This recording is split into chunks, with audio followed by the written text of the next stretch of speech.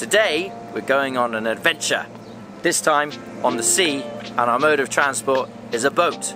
We're going to discover one of the 200 man-made and natural islands here in Abu Dhabi.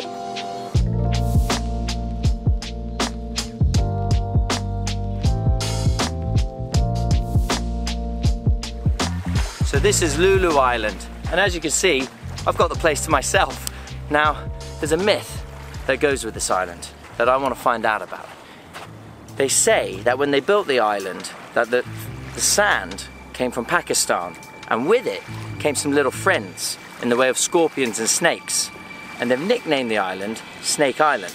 Now, I don't know if this is true, but I want to take a look and see if I can find out.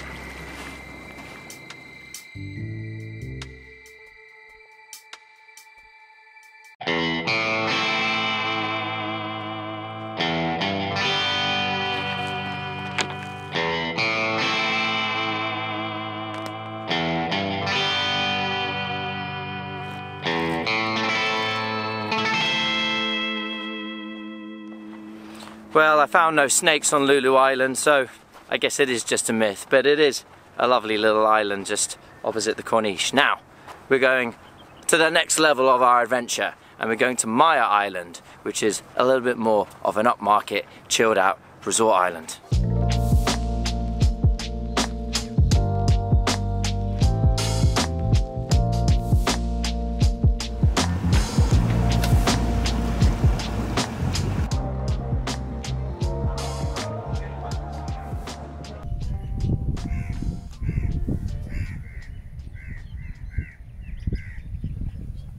This here is the hotel.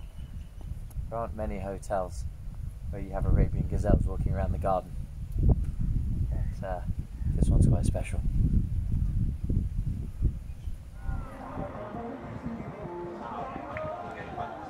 White sands, gazelles running around, beautiful sea, amazing skyline of Abu Dhabi there. I mean, I don't think there's anywhere else quite like this. To be honest, I wish I could stay here all night, but there's one more place I need to show you.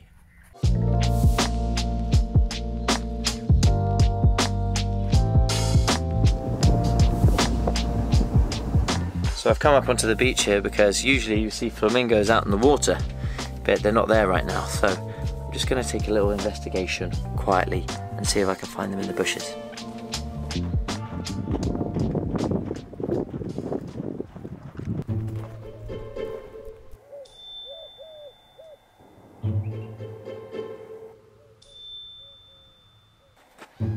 So I don't really see any signs of flamingos, but I see a lot of signs of wild gazelles. There's footprints and droppings everywhere.